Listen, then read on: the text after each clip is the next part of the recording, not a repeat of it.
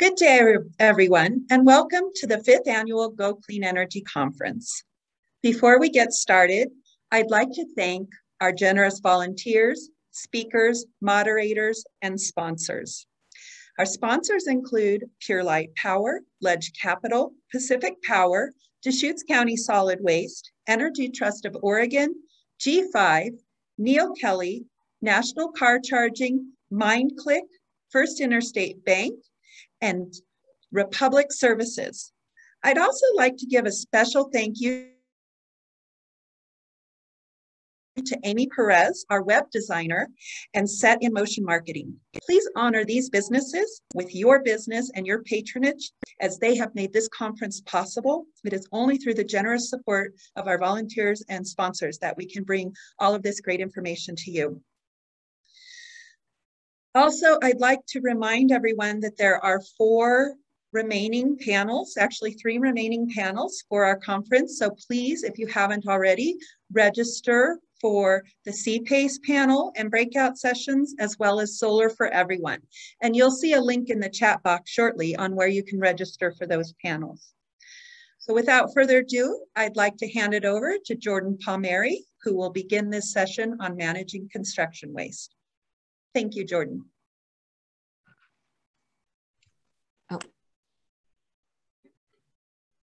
Hey, everybody. Can you hear me?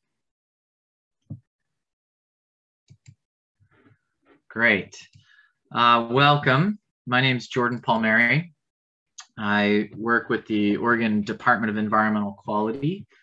I work in the materials management program there. And today I'm going to be your moderator and the first speaker. So we're going to be talking all about construction waste and new construction techniques as well here in Deschutes County. And we have 4 speakers today. And we're going to go for about 45 minutes or so, and then go into a panel discussion afterwards. So please do use the Q&A function to type your questions into the panel. At any point, if you have a question, just type it in and we will address them as a panel at the end. So thank you. And I'm going to launch in here. So we're going to start by talking about building material flows in Deschutes County. And we'll first sort of take a step back and look at the carbon impacts of building material flows in the whole state, and then dive a little deeper into the actual waste stream in Deschutes County, and followed by a little bit of what DEQ is doing in this arena. So let's start with the big picture. Here are all of Oregon's most recent consumption-based greenhouse gas emissions. And we can see that the production and consumption of building materials comprises about 8% of all emissions. And building operations comprises about 22%. Now, this is pretty consistent with other greenhouse gas inventories at the national and international levels. And now let's take a little bit of a deeper dive into the building material impacts themselves. I'm going to take that little slice of this pie chart here and throw it in a bar chart. So here's that chart. These building material impacts represent the status quo of consuming and recovering and or disposing of building materials in Oregon. Now, in the next chart, I'm going to show you what the impact would be if we consume building materials without any sort of recovery system in the state. So here's that impact. Here we can see the impacts are considerably higher without a material recovery system in Oregon. This means that we are already doing a pretty good job at recovering materials and reducing carbon emissions in the construction sector statewide. I mean, these really are pretty significant reductions. Now, since I work in a program that regulates solid waste and recycling across the state, we wanted to know how much more we could reduce emissions from building materials through optimizing recovery quantities and pathways. So here's what we found. We found that sending the maximum amount of construction and demolition waste to their optimal end-of-life pathways showed a fairly small additional benefit. The scenario on the right shows that an optimal end-of-life destination scenario would only decrease impacts by about an additional 12%. So there's a few lessons here. Number one, our recovery system is already reaping really large benefits. Number two, more reductions are possible, but they are relatively small and may take a lot of effort if additional recovery infrastructure is needed for new materials. And number three, and this is the most important, is that we can't recycle our way out of climate change. Even if we recover everything, we're still left with these really large impacts shown in the bar on the right. Now, we still see these large impacts in the optimal recovery scenario because those impacts represent the consumption of building materials that make their way into new and existing building stock through construction and remodeling. Materials are definitely being consumed faster than they are showing up in the waste stream because Oregon is growing. People are moving here and we're adding new building stock. I know folks in Deschutes County have certainly seen constant growth over the last few years. Those materials consumed is what is making it into that big bar on the right there. So this is why it's so important to focus beyond the waste stream and focus design and construction teams on consuming fewer materials, reusing materials, and then finally specifying lower impact materials. I think we're going to talk about a little of all of those today. If we're to meet our state's climate goals, we need to cut this bar in half in the next 10 to 15 years, and we can't just do that through more recovery. All right, so let's take a little bit of a deeper dive at the waste stream itself in Deschutes County. Today, I'm going to share some waste stream data from a publicly available tool that Oregon DEQ just finished developing. We literally released this tool last week. There's a ton of data, and I'm still digesting it myself. The address it's an app, it's a web-based app, is down below. It's ridiculously long and complicated. I promise that I will post it in the chat after I get out of presentation mode here. And this tool covers the whole waste stream. But today we're just going to focus on the building material sector. And it basically takes weights of materials disposed and or recovered in the waste stream and calculates the life cycle environmental impacts using about 10 different life cycle assessment impact categories. And carbon emissions are just one of those. All right, our data sources for some of the information I'm going to share is number one, Oregon DEQ's Material Recovery Survey. This is an annual survey where every material recycler handling materials is required to report to DEQ on the types, quantity, and final destinations for their materials. On the disposal side, we use our waste composition study, which happens every few years, and takes over 1,000 different samples of landfill-bound waste and characterizes it into different material categories. When you combine this data, you basically get a really good picture of what's being recovered and what's being disposed. And then we just apply LCA impact factors to each material. It sounds simple, but it was actually quite an involved project.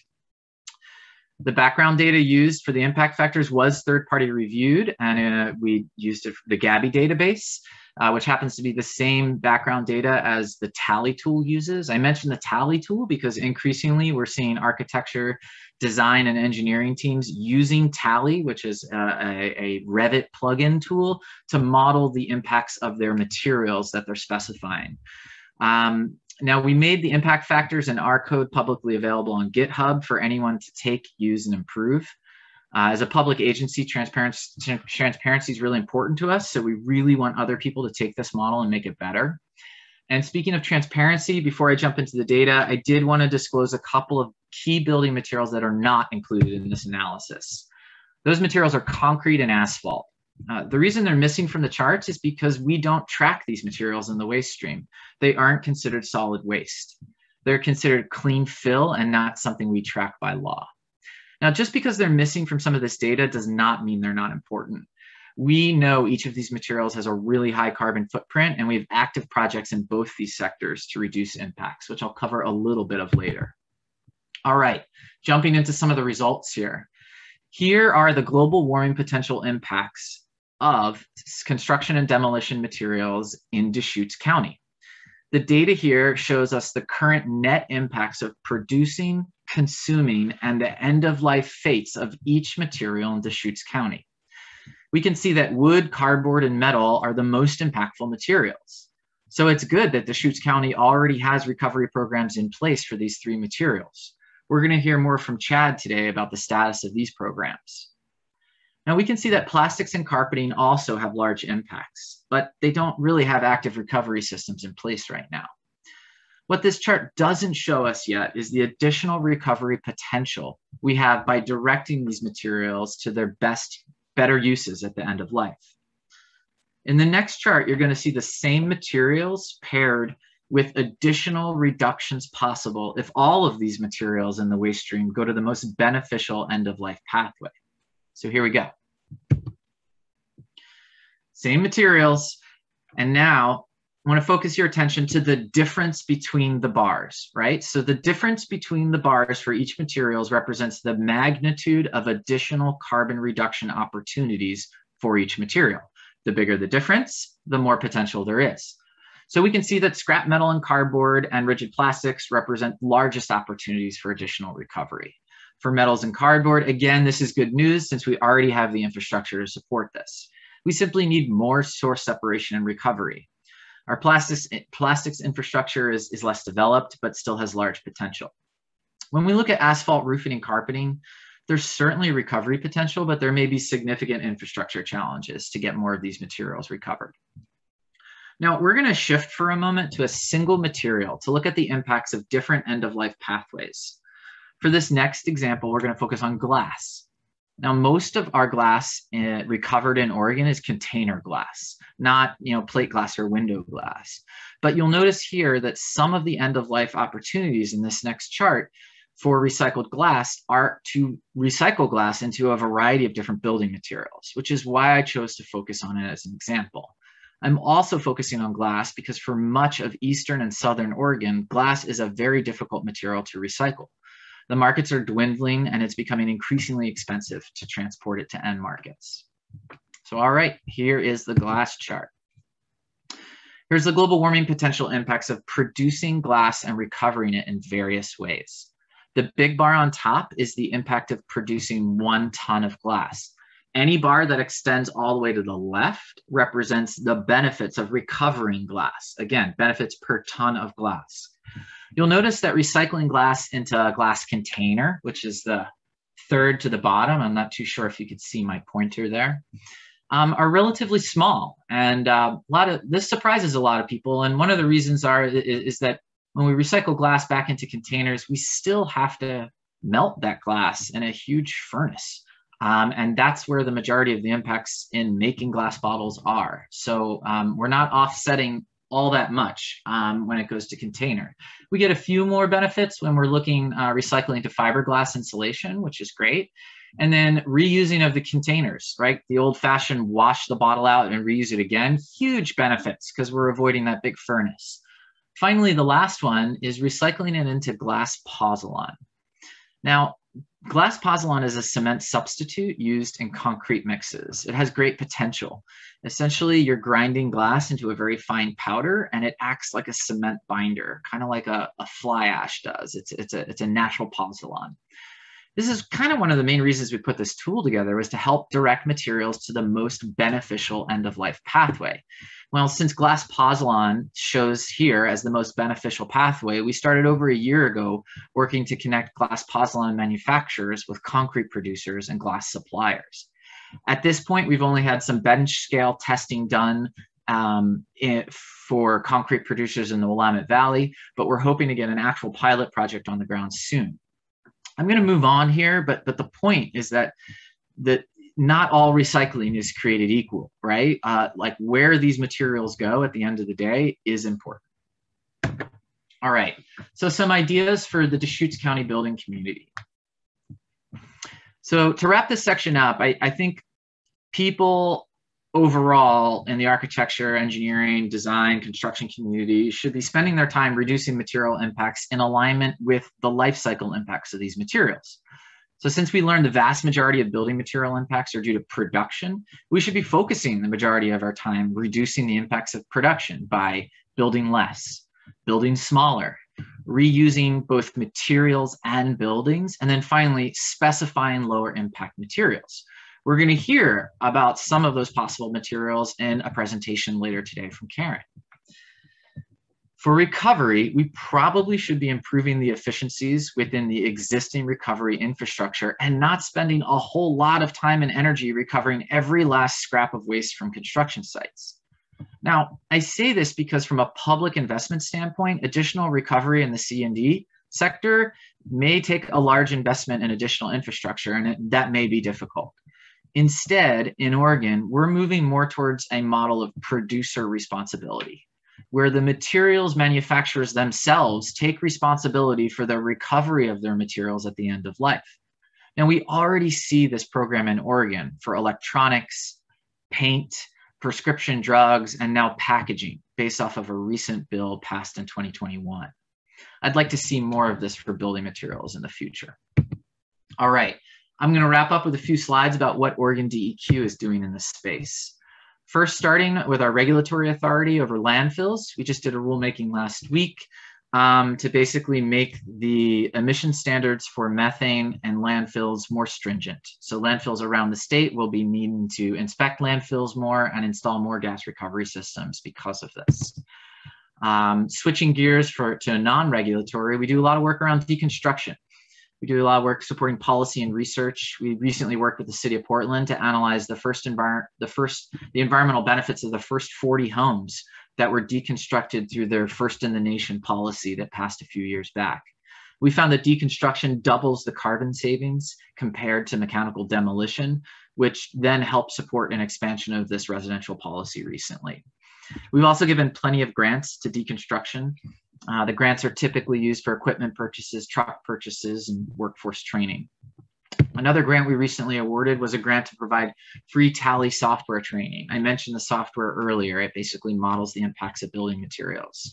COVID delayed these workshops significantly, but we hope to offer them now in the spring of 2022, with one of the workshops being targeted for Central Oregon. We do a lot of work around concrete and have spent years working with concrete producers, getting them to produce environmental product declarations. These basically disclose the carbon footprint of different mixes.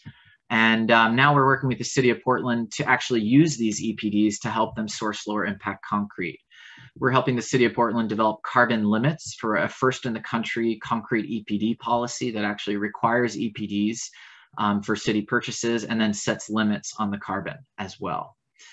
We're also started to work with the city of Bend recently on their concrete procurement practices and hope we can replicate some of the successes we've seen in Portland.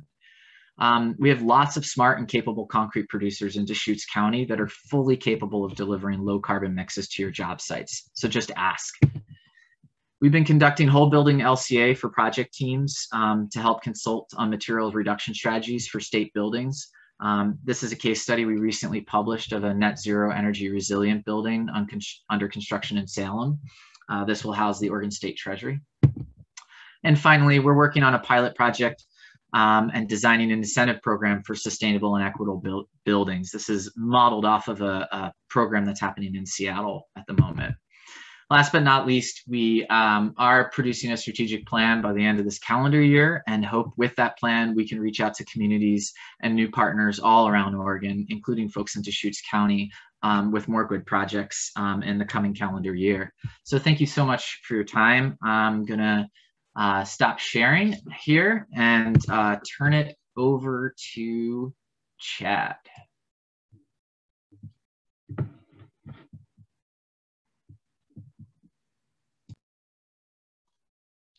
Good afternoon. Good afternoon, everyone. Can you hear me and see everything? Okay, great. So I'm going to talk about what's going on with construction demolition waste management in Deschutes County. I'm the interim director for the solid waste department. I've been working with Not Landfill for about 23 years, and been seeing a lot of things happen over the years. I'm going to talk first about what the services we have to offer to the construction and building industry and what is happening in the future with solid waste management in Deschutes County. Great. There we go. Okay, so Not Landfill. That's the primary facility in Deschutes County. All waste generated in the county primarily ends up here. Started operating in 1972 as back in the day they were called dumps. They were not very well regulated, kind of loosely run operations. The rules started changing in the 1990s, and not landfill transitioned into a modern engineered landfill. We have liner systems, gas collection systems, operate under fairly tight criteria and standards. Our facility is designed to accept municipal and industrial solid waste, as well as construction and demolition material. And we also have a full service recycling center available here on our campus as well. We operate 3 transfer stations in Deschutes County. Our largest of the transfer stations is up in Redmond, the Negus transfer station out east of town. We have another transfer station a couple miles north of Lapine, right off of Highway 97, the Southwest transfer station. And then our third facility is on Friar Road, east of Sisters. These facilities were actually developed on old dump sites that we had to close when the regulations changed. We had to transition to landfills. And early in their operation, they were intended specifically for the management of municipal solid waste and recycling only. And as construction started increasing in the county, we did transition to allowing construction and demolition material to come to those sites. But it poses a lot of challenges for us. So we do limit the size of loads coming to the site to no more than 4 cubic yards. We have capacity issues with material. It tends to be fairly fluffy. We pay for the haul by the ton and truckload out of those sites, and it's a really inefficient way to move that type of material from our side of things. Also, we have challenges with unloading. Lumber and material like that, long and bulky items, tend to get log jammed in the trailers, and it creates some pretty substantial challenges trying to get the trailers unloaded when they come to not landfill. So what do we offer for construction and demolition material? The first bullet here, I'm not going to beat up just the construction industry, but it's everybody in the county. We still see an awful lot of recyclable material coming into the waste stream. I'm going to talk a little bit more about what we're doing to help address that. But out of all the material coming to the landfill, about 30 to 40% of that tends to be related to the construction industry. And right now, with construction booming the way it is, it's probably more than 40% of the waste coming to not landfill is construction related. Things we see in the waste stream, cardboard, scrap metal, and wood waste. Those are the 3 items that Jordan highlighted in his presentation. Very common to see. These photographs I just took in the past week or 2 out here at the site. Not unusual to see construction was coming in with a lot of those types of materials. We do have a recycling opportunities available.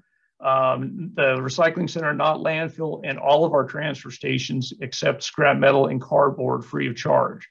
The recycling center at not landfill and our transfer station up in Redmond also handle wood waste. We do charge for that $4 a cubic yard. The wood waste is ground and transported to Bar 7A in Redmond, and they process it further and then ship the material to a facility down in the Klamath Falls area that remanufactures it into a particle board. So that gets recycled within the state of Oregon. I want to talk a little bit about the hazardous waste element. We do see a fair amount of hazardous waste coming into not landfill. We are not a permitted facility for accepting hazardous waste, so we take a pretty aggressive approach to it. Some of the things that come in commercial loads we see pretty often are paints and stains, industrial adhesives, and fuels and solvents. I added lithium batteries to the list here because that has become a very serious problem for us. We probably have 3 to 4 fires a month at not landfill caused by lithium batteries.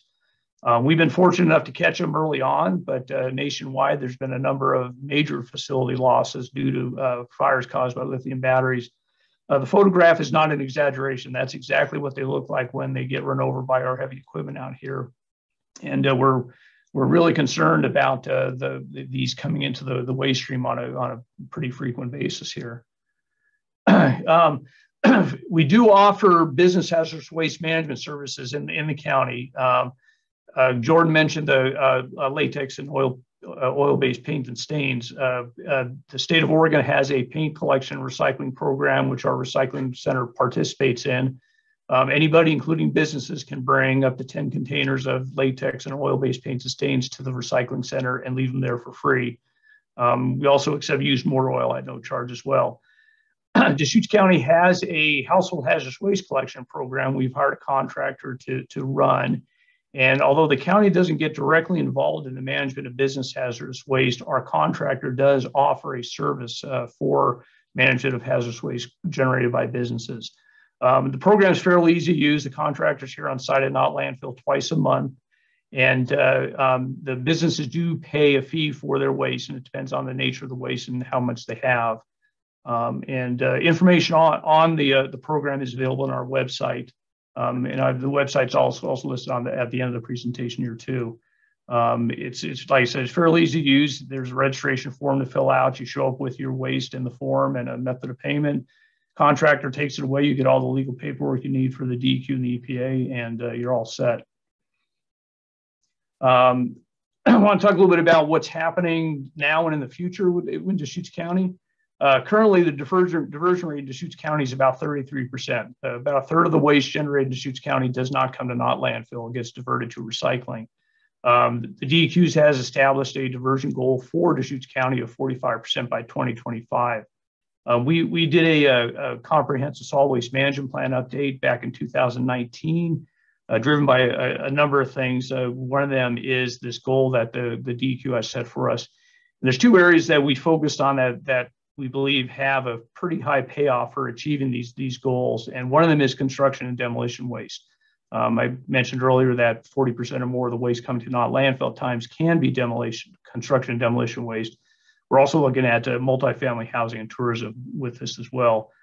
Jordan also mentioned there's been some recent statewide legislation changes that's going to result in some improvements in the recycling system. We're looking at doing a number of projects to achieve these goals, as well as improve the service availability in the county. I want to talk a little bit about growth in the county. So this chart here shows the annual tonnage coming into Not Landfill since 1999, the year I started working here.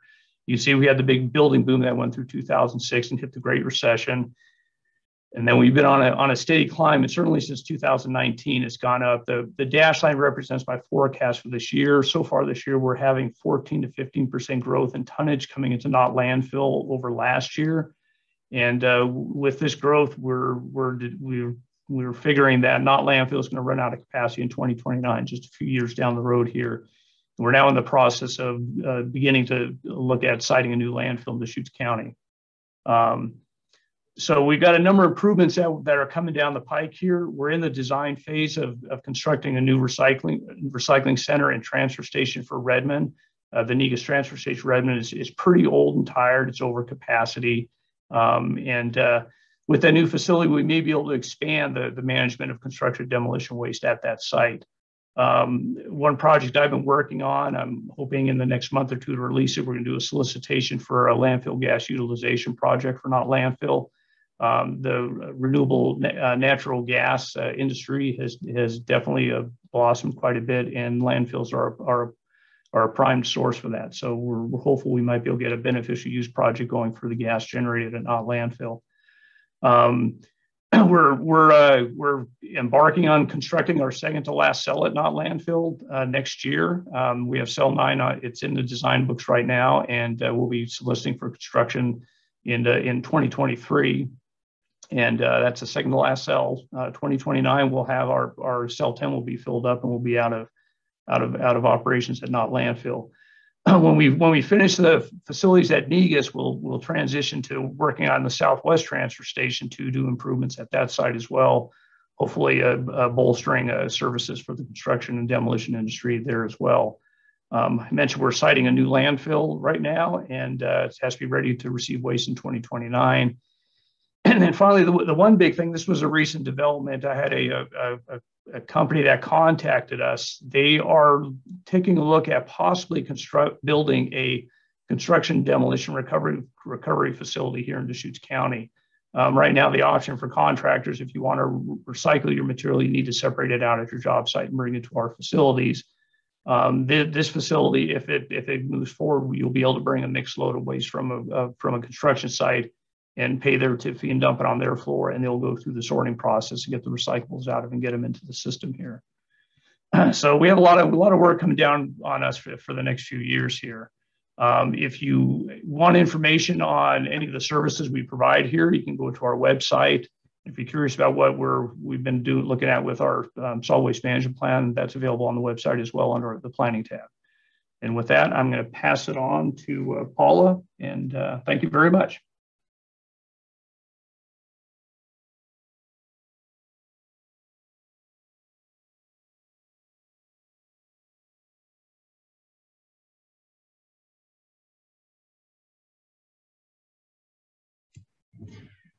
Thanks so much, Chad. That was great. I learned so much by watching it, so thank you. Paula is going to take us next into a little deeper dive into maybe some job site construction waste. So take it away, Paula.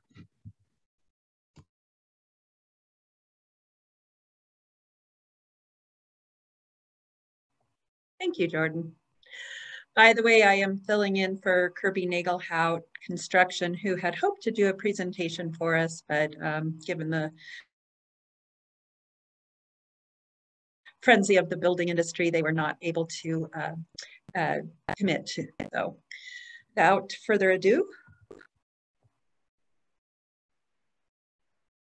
So Chad gave us a really good view of what's happening in Central Oregon, which pretty much mirrors what's happening at the national level.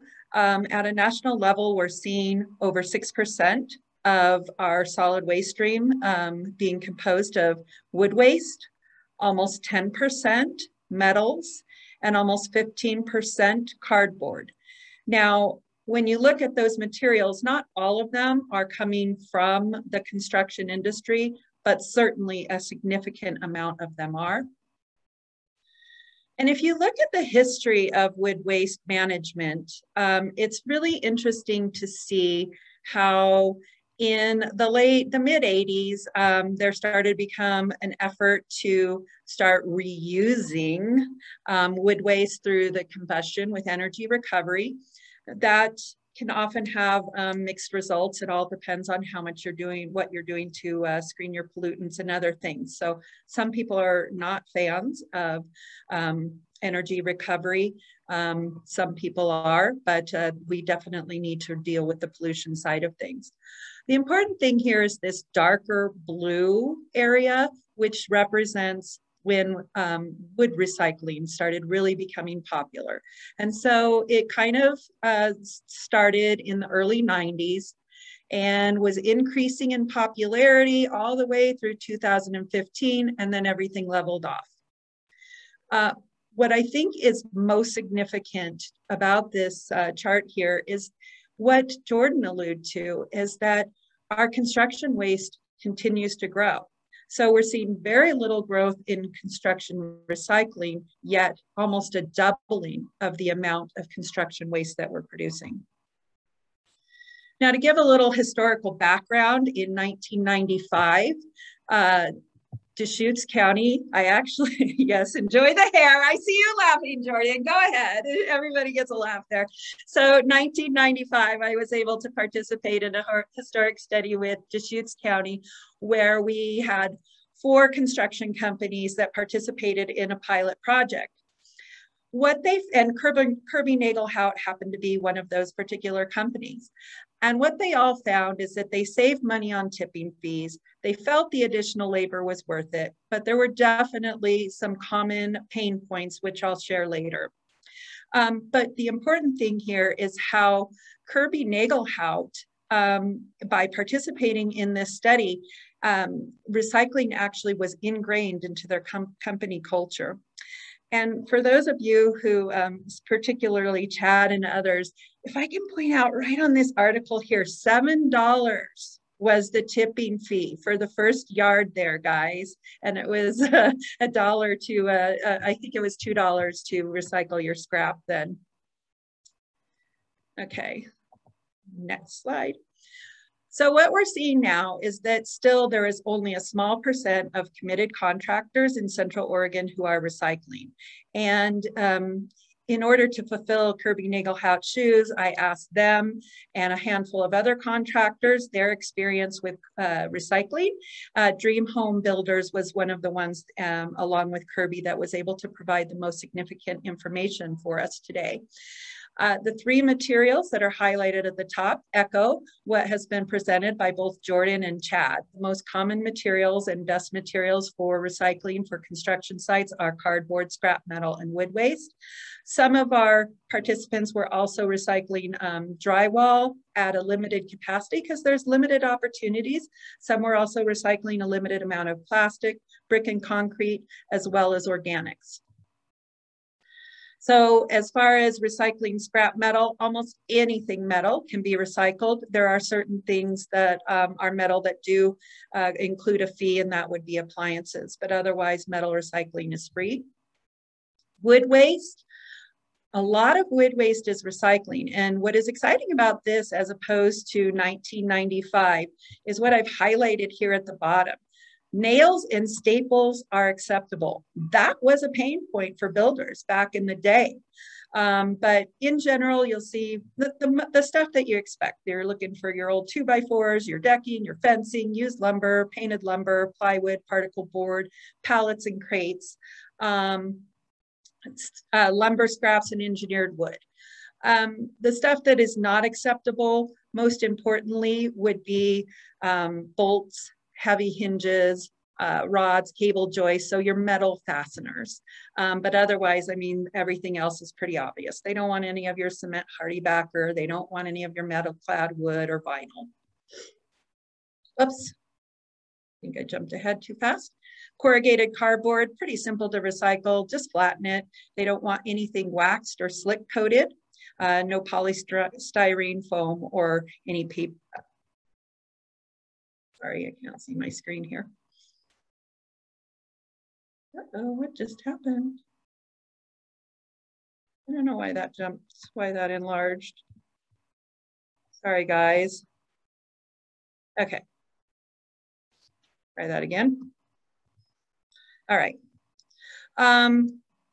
So when I asked these contractors what were their pain points, how do they get people involved, these are the answers that they provided for us. So getting staff and subs to participate, you need to supply the dumpsters for each material. You need to inform and ask the subs and their employees. You need to inform them where the bin locations are and how to recycle. And what was interesting is, and this has not changed since 1995, these contractors are periodically having to go through the containers to make sure there are not any contaminants in there. And what Dream Home Builders said is that the subs seeing them go through those containers really helps let the subs know that they mean it. So quality control, how do you reduce that contamination? Again, it's providing enough containers. Constantly checking is the key. And so again, from Dream Home Builders, if subs see that you allow contamination or mixing, they're not going to participate. So it's really important for these builders to stay on top of it. If they see you slacking off, they're going to slack off as well. And then of course, finally, they do check the dumpsters before they're picked up. The challenges for the job site recycling are time, space, people, having enough dumpsters and trash on site, and getting the subs to use the correct container. Suggestions for improvement, getting everyone on board at the start of the job, having a recycling program as part of a pre-project meeting is a good practice to really ingrain that into the job site culture. Again, having enough dumpsters on site.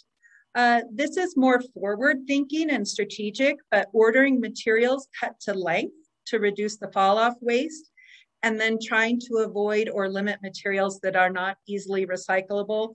And I couldn't help myself by including the comment from Dream Homes that said, like spray foam, yuck. Has anybody ever dealt with that stuff? I mean, it's gross. It's really hard to deal with, and it does not come out of the laundry. So the economics of, I see Karen's laughing, she knows. Been there, done that, huh?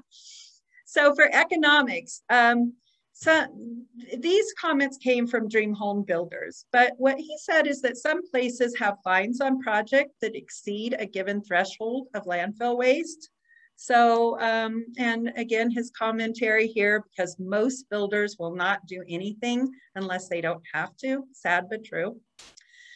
He says if there were fines, there would be economics involved. So in the current situation, economics is only coming into play when you separate concrete and masonry, because those materials weigh so much, they're adding a lot of tonnage to your landfill fees. So there is an economic incentive to recycle those if you can get the practices in place on the job site and the way to haul it to the landfill where they can, or the recycling center at the landfill to separate them. But it does cost a lot less to separate those items than it does to landfill. And what Dream Home estimates is that they've been able to reduce their waste load by 20%. So that's pretty impressive for a small company. I want to just step back though and look at the big picture. As Jordan alluded to, these materials don't just fill up our landfills, but in production and the whole life cycle. There is a carbon impact. There's a huge impact by using all of these materials. And I think it's important to note that the United States is the world's largest steel importer. Yet in 2019, we imported 26.3 million metric tons of steel, while we landfilled 10.5 million tons of steel. I just want you to sit with that for a minute, because I think that's important to take into consideration. So you look at those import and those export trends, and what you can see is that it's changed dramatically over time. And you'll see that, you know, right here, 2009, we had a huge, huge recession. And so that's why you're seeing this big dip in our imports. And again, if you can't, you know, the imports are the red line, the exports are the blue lines. And then you kind of, it's interesting to also look what was happening 2017, 2018, 2019. We had a different president. We had a lot of different policies and that were discouraging imports. So that probably correlated with the reductions there. And then of course we have the pandemic. But anyway, just bear in mind, while we're importing all of this steel, almost 9% of our waste stream is scrap metal. And that just doesn't make sense to me. So what's the future? In 30 years, we've barely moved the needle on construction waste. And in fact, in looking at Chad's information, we've actually lost ground. Where construction waste is now 25 to 40, or what did you say, Chad? I think 35 to 40% of the waste stream. That's not good. We need to change those market dynamics. We need more contractors committed to sustainability that are driven by conscious consumers. We need more policies to incentivize waste reduction or disincentivize wasteful behavior, as alluded to by Dream Homes, as well as some of the policies that Jordan mentioned. And then we need to prevent waste using strategic thinking and alternative building materials. But most importantly, at a systemic level, we need to view natural resources as natural treasures, not commodities. Back to you, Jordan. Great. Thanks again. That was great, Paula. And I really did enjoy that old picture from the newspaper. You've been at this for a while, so it's great to get your experience on the panel. It really is. I'm now going to turn it over to Karen for the last 10 minutes here, and she's going to bring us home talking about hemp lime, and then we'll open it up for a panel discussion. Thanks. Over to you, Karen. Thank you. And I'd like to circle back on the pozzolan that you were talking about, because with hemp lime, if we use a hydrated lime, we need to have a pozzolan for it to bind. So it just makes me interested to know if we can use that with hemp lime. That'd be great. But hi, everybody. My name is Karen Rugg, and I am a general contractor here in Central Oregon. My background, my previous life, I was a commercial construction manager for 16 years. So I am very familiar with construction waste. I have filled more dumpsters than I'd like to count, and seen a lot of things go to landfill. And that was one of the many reasons why I wanted to do a mid-course correction and get into more natural building. So I've got a presentation here today on hemp lime, which is the main focus of Perennial building. I think Carly's going to pull that up. Yep. Good afternoon. My name is Karen Rugg, and I'm the co-owner of Perennial Building. We're a general contractor based out of Sisters, Oregon. And while we do traditional construction, our main focus is hemp lime construction. So I know the panel today is talking about construction waste and how we manage that. Hemp lime effectively eliminates any construction waste or the need to manage it. So if you've heard of hemp lime before, that's great. But if you haven't, that's understandable, because it's only now becoming popular in the United States since the 2018 Farm Bill allowed for hemp to be grown. But in other parts of the world where hemp is legal, it's been a way to build for many, many years. Hemp lime, and it's also known as HempCrete, it's used interchangeably. Hemp lime is a building material that's made from the hemp hurd, a lime-based binder, and water. So this picture here on the upper left, this is the fiber hemp plant, which building grade hurd is typically made from. The cell structure of this plant's a little different because it has to uptake the water from the ground and get it all the way to the top of the plant. And since they're tall and skinny, it creates a cell structure that allows for moisture to move more easily through the stalk. This is a picture of the stalk. This outer layer here is bast, which gets removed for paper, clothing, and other products. And this inner stalk here is what they chop up to make the hemp hurd, which is what you see in the lower left-hand corner.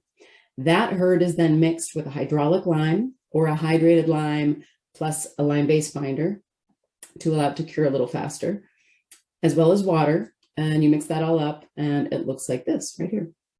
So, and it's typically non-structural. It would get cast around a structural frame, although some people are experimenting or doing R&D for HempCrete structural panels or blocks. But typically it's non-structural.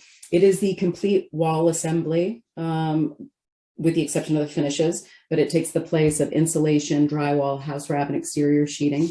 And then it's finished with a natural vapor permeable material. You'll see a lot of times it's finished with a lime render or lime plaster on the inside. It's the same thing. It just depends on the location, whether it's called render for the outside, plaster for the inside, or you can leave an air gap and do wood cladding or stone. Just it has to be vapor permeable.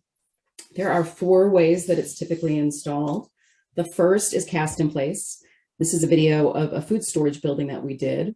So you erect the structural frame, and then you install these form boards similar to a concrete form board and cast the hemp inside the walls.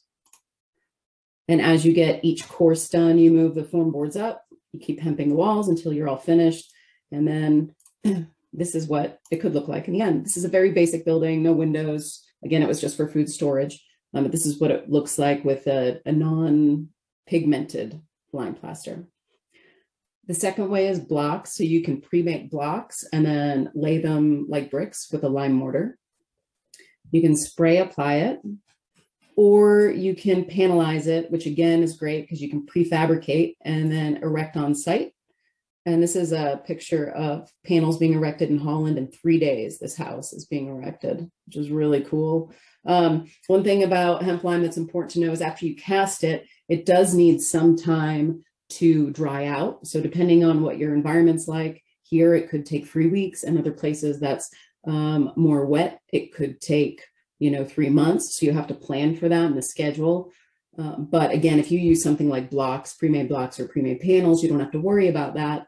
You can just erect them and then finish them with a plaster. And if you don't allow them to dry, if you put plaster on it, then the tannins wick out and can stain the plaster. There are a lot of benefits of building with hemp lime. The first is that it's natural and non-toxic. So I think we all know that a lot of our building materials have toxic chemicals in them that cause a whole slew of health issues, proven health issues, asthma, allergies. It can affect our endocrine system, affect the way we learn. There's so many to list. And so these buildings are natural and non-toxic. It's fire resistant. There's ASTM testing out there from the US from a company called HempTexture out of Idaho, that they provided their sample of hemp and lime binder, and it got a 0 smoke develop and 0 flame spread rating. And you'll see if you go to YouTube, people are holding flamethrowers and torches up to hemp lime, and it doesn't ignite. So here in this area around the West Coast, this would be critical to build with a fire resistant material. It passively regulates air quality, also passively regulates humidity. So it keeps the humidity inside between 40 and 60%, which is ideal for humans. It also, because of that, and its pH environment doesn't allow for mold or mildew to grow. It has thermal mass in addition to the R value. So testing has shown that it's R value between 2 and 3 per inch. It also has thermal mass. So it's a much more dynamic heating and cooling machine, essentially, this building, and it uses less energy and doesn't need a ventilation system. It's also carbon negative. It's less than net zero. So even though the lime process is pretty carbon heavy, the amount of carbon the fiber hemp plant absorbs from the atmosphere actually offsets the lime or the carbon that's produced in the lime process. And when you take the lime and the hemp and you mix it together and it starts to cure, it also starts to absorb carbon. So overall, the material becomes carbon negative. And there are people working on life cycle analysis and product category rules to prove this and to certify that this is the case. But a lot of studies out there actually show that. It's highly renewable. You can get, I think, 2.5 acres of hemp grown can build a average size house in the US. And depending on where you grow, you can actually get 2 harvests per season. So it's, you know, it can provide a lot of housing for a lot of people. Earthquake resistant, pest and rodent resistant. I mentioned before, it's a full shell. You also have design creativity with this. A lot of natural building that I've seen, you know, kind of boxes you in what you can do, but with hemp lime, you can do a lot of different design aesthetics. And then I mentioned construction waste at the beginning. And so hemp lime is all natural. If there's extra material left over on the job site, you can just leave it in the subgrade and then cover it up. And at the end of its life, it's actually compostable. So you can take it and put it back in the earth, and it will essentially break down and return to where it came from. There are also people that are experimenting with using hemp lime from one building after its useful life and mixing it in to other mixes and putting it in other buildings. So these are just some examples of what hemp lime buildings can look like. This is a lime plaster on the left here of this house, and then wood cladding. In this house, they left it exposed, which I think is beautiful. And here you can see where hemp lime has been left exposed and then finished. So the current challenges right now for the hemp building industry, education, one, not a lot of people know about it. So we are in the process, as well as everyone in this industry, to educate people that this is an option for building. It's not part of the building vernacular right now here in this country, but we hope it will be. We have to educate subcontractors in the workforce. The building departments have to be educated. Also, another challenge is the supply chain right now, because this is a new industry. Even though some suppliers are coming online in Montana and Colorado, you can't just go to the store and pick up some hemp hurd, or you can pick up some lime in some places, but you can't just go and pick up hurd. So right now, this is a challenge, but I think as the demand grows, you'll see more suppliers come online. And then building regulations, I mentioned educating the building department. Right now, the USHBA, which is the United States Hemp Building Association, is in the process of working to submit hemp lime to the International Code Council, the ICC, to get that accepted there. And then from there, we want to work down and get it incorporated into the international residential code, like straw bale or light straw and clay is right now, and other building regulations. So I mentioned the USHBA. If you'd like to know more about hemp lime, they're a great resource. We have regional groups, and we've got committees that we work with, that all of them are working on, whether it's education or research, certification, like I mentioned. There's a lot of folks working on promoting the hemp building industry. And so they're a great resource. Go and join. And then also our website, perennialbuilding.com, you can find out some information there. So thank you for listening. This was a lot of information kind of jammed into 10 minutes. And if you have any questions, I look forward to answering them on the panel. Thanks.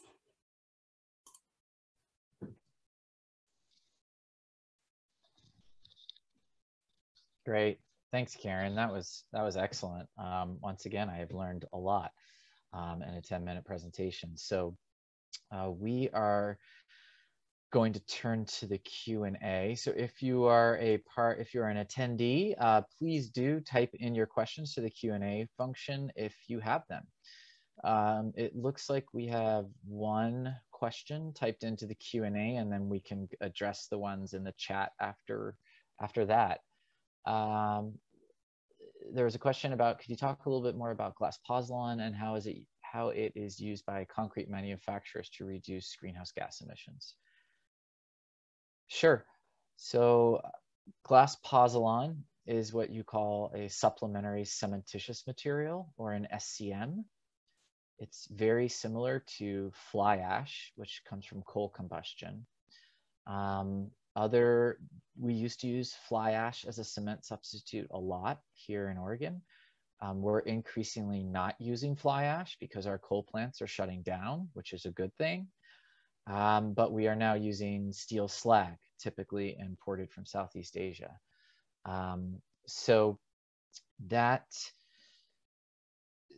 glass pozzolan is literally just glass ground up into a very, very fine powder. When it gets below, I think it's like 50 microns, I can't remember it, it actually becomes a cementitious material, a pozzolanic material, when it's in the presence of traditional limestone cement, Portland cement.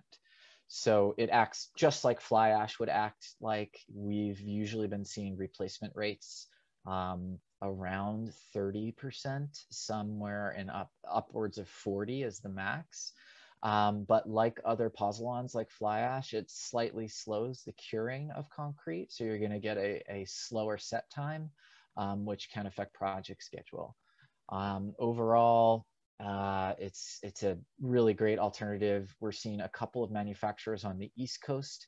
The main one is a large plant out of Connecticut called Urban Mining Northeast. And we've been entertaining interest from them and others in setting up a West Coast operation, because we really need a home for our glass and we need to reduce the impacts of concrete. So that's a little bit about glass pozzolan. And I hope that answered your question. If it didn't, please feel free to type in others. Karen, you had mentioned a question on, before we move on from glass pozzolan, there's a bunch of other questions. Was there anything else about glass you were curious about? No, I think that'll answer it. I'm going to do some research, because that would be a local source of a lime binder that people could use for hemp lime. It'd be great. Mm-hmm. Yeah, and feel free to, let's connect afterwards too, because there's a lot of manufacturers willing to send out a few buckets full for experimentations. So let's do that. Okay, great. There was a question that was asked. I think this one might go to maybe Chad first. Has there been any interest in a public-private partnership in Deschutes County to recover and or salvage construction material for reuse/sale? There's some activity in Portland like this. When we were developing the new facilities at Not Landfill that opened in 2007, we toured a number of similar facilities, and we entertained doing some kind of a reuse operation. The problem was a lot of these places ended up looking like junkyards. The material came in intended for reuse, and it just didn't seem to go out. We saw quite a few of these places, and that just was not the direction that the county wanted to go with building these new facilities. Currently, there's always a trailer parked over at the wood waste disposal recycling area at the recycling center that Habitat Restore uses. So if contractors or customers come in with still usable lumber, sheet goods, things like that, they can leave it in the trailer, and Habitat Restore comes by periodically and takes it back to the yard and empties it and brings it back out. But other than that, there really hasn't been, I haven't heard of any discussions or movement towards trying to do something along those lines. I think with the movement these days, I think that's something that we may entertain having conversations about if somebody's interested.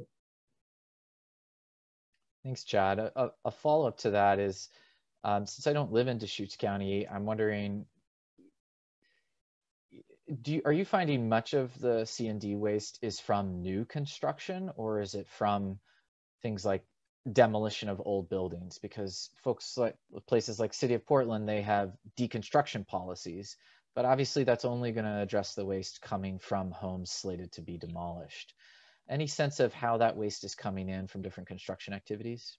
You know, I think on a day-to-day basis, the majority of the wood waste coming into the recycling to the landfill is from new construction. Where we see the C&D impact is when there's a major demolition project going on in town. There's been a few projects over the years in town. It's just astounding how much waste comes in from tearing down a large building.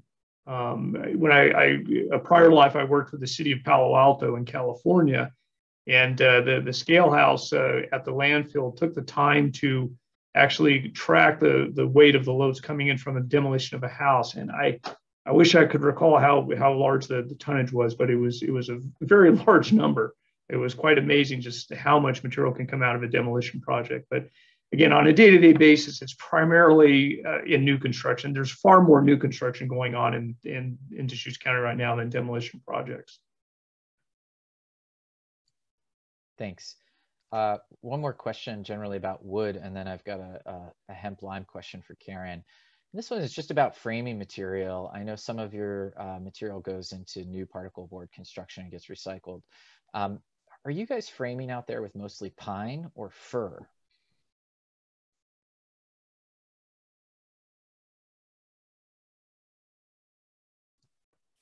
I think that question might be directed towards Karen. We don't do any framing out here at the landfill. We frame typically with just the lumber you find like at a Home Depot or a Hoyt's, or so it's mostly, I believe, just pine.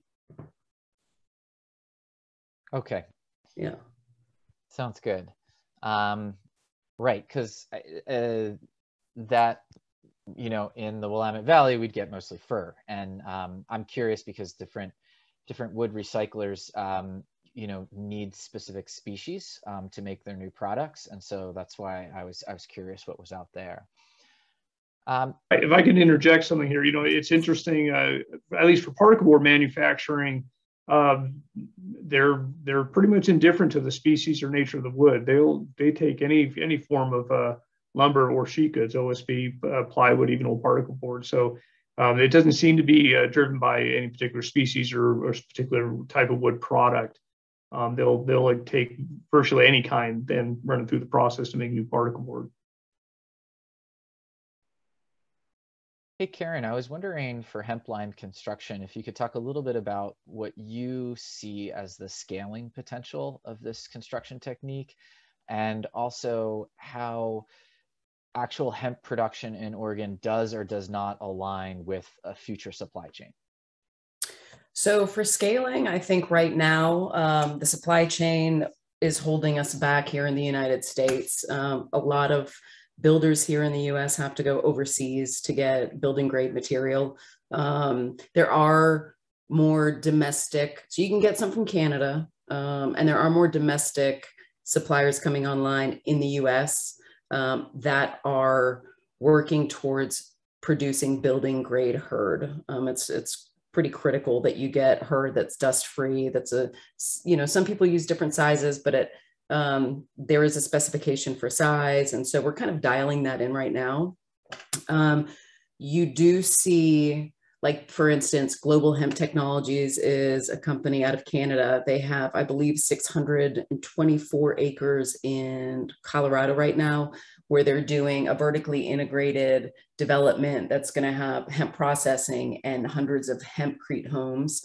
And so people are coming on board. I think the potential is here if the building regulations change, which the USHBA is working on, as well as, again, education, supply chain. It kind of all goes back to those three major hurdles, and I hate to say hurdles, but three major things that we're working on.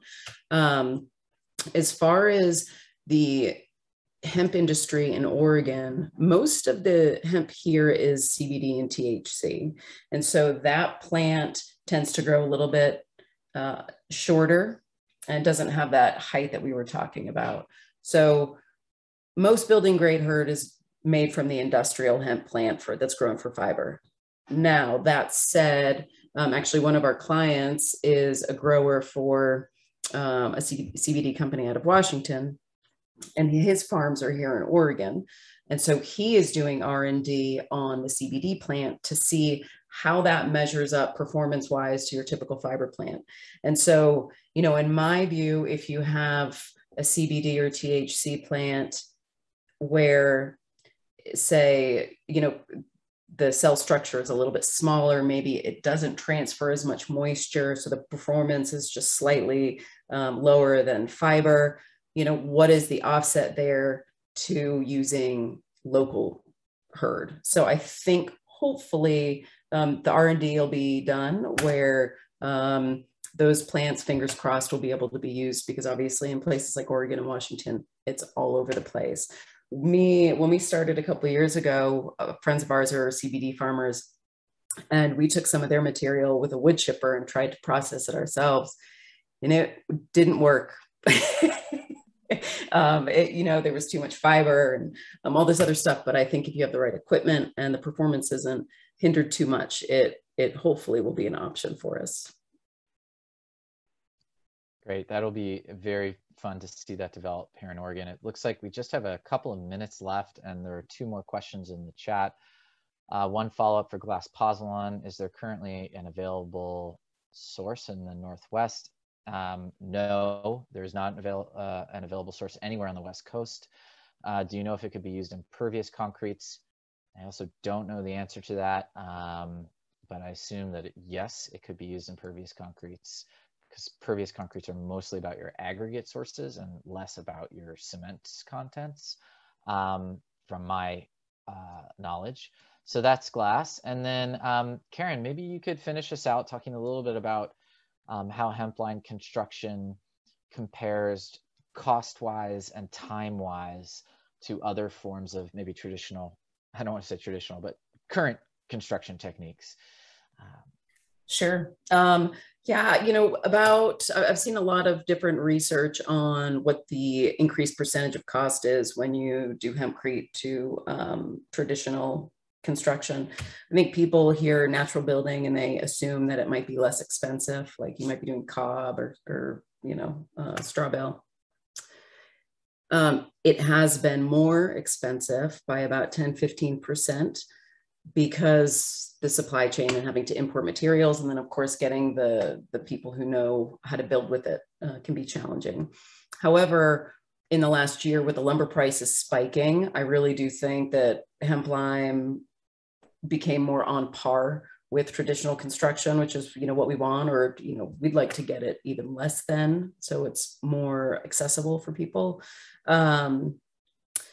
you know, and in a place like Bend where you have construction square foot costs at 300, 350 a square foot, you know, I think we've priced out projects where you can do hemp lime within that square foot cost. So, and then what was the second part of that question? Oh, and schedule. So with hemp lime, you do have to allow it to dry. So, you know, you wet the mix and you put it in the walls if you're doing a cast in place on site. And so in this environment, it would probably take 3 weeks to dry out before you want to put plaster on it. You can do certain techniques where you use bricks on the inside and then cast on the outside. So you can go ahead, do the bricks, start your interior finishes, and then while you're waiting on the outside to cure and get dry enough, and then do the finishes then. So you just, you know, you have to educate the client and subcontractors and work on a schedule, and it's all very doable. Can you let the whole thing dry from the inside and you can let the whole thing dry from the inside or the outside. However, it would be better to let it dry from the outside so you can do your interior finishes and then come back, you know, in some, like in England or in wetter environments, you may have to let it dry for 6 months. So come back the next year to plaster. Great. Well, I think either Paula or Carly has something to close us out here, but we're just 2 minutes away from the end of the session.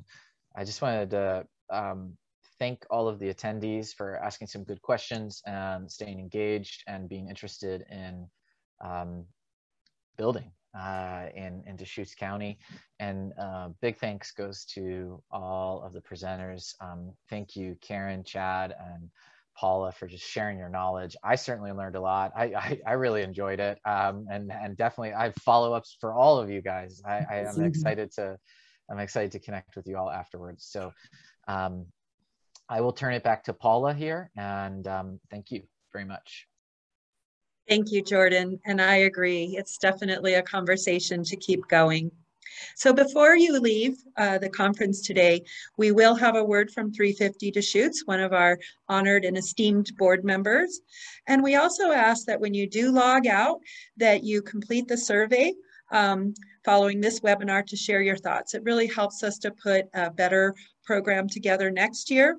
And then finally, please do attend our last sessions tomorrow. We've got some really great information for you on financing clean energy projects for the commercial industry. And we also have a presentation for solar for everyone. And there should be a link in the page. So, and don't forget, you know, your donations really, really help make 350 Deschutes a more effective organization. So I will turn it over to the board member. Hi, I'm Diane Hodiak, Executive Director of 350 Deschutes.